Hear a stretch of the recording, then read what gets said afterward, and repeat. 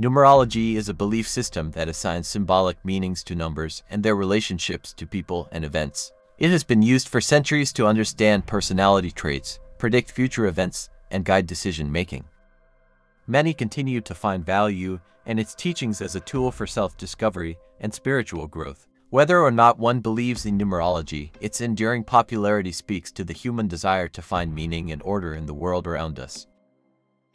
It is difficult to pinpoint exactly when numerology was discovered, as the use of numbers and their symbolic meanings has been present in many ancient cultures throughout history. For example, the ancient Greeks believed that numbers held mystical properties, and the Chinese have long used numerology as part of their traditional medicine system. Modern numerology, as we know it today, can be traced back to the work of Pythagoras, a Greek philosopher and mathematician who lived in the 6th century BC. Pythagoras believed that numbers held a spiritual and mystical significance and developed a system of numerology based on the principles of mathematics and geometry. Since then, numerology has continued to evolve and be influenced by various cultures and belief systems. Today, numerology is widely used as a tool for self-discovery and personal growth, as well as in fields such as astrology and divination. The 5 different categories of numerology each provide different insights into a person's life and personality. 1. Life path number. This number represents the path a person is destined to take in life and is calculated using their date of birth. It provides insight into a person's innate qualities and characteristics, as well as their strengths and weaknesses.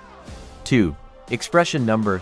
This number is calculated using a person's full birth name and represents how a person expresses themselves to the world. It provides insight into a person's talents, abilities, and potential. 3. Soul urge number. This number is also calculated using a person's full birth name and represents their innermost desires and motivations. It provides insight into what a person truly wants in life and what drives them. 4. Personality number. This number is also calculated using a person's full birth name and represents how a person is perceived by others. It provides insight into a person's social skills, communication style, and public persona. 5. Birthday number. This number represents a person's strengths and weaknesses, as well as their potential for success in life. It provides insight into a person's natural abilities and talents. By examining all of these different categories together, numerology can provide a comprehensive understanding of a person's life and personality, as well as guidance for personal growth and development.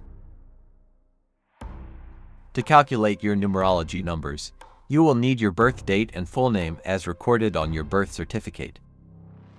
1. Life path number.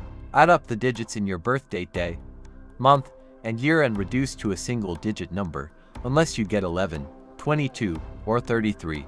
These are considered master numbers and are not reduced further. 2. Expression number. Assign each letter in your full birth name a numerical value using a numerology chart. Then add up the numbers and reduce to a single digit or master number. 3. Soul urge number. Assign each vowel in your full birth name a numerical value using a numerology chart. Then add up the numbers and reduce to a single digit or master number. 4. Personality number.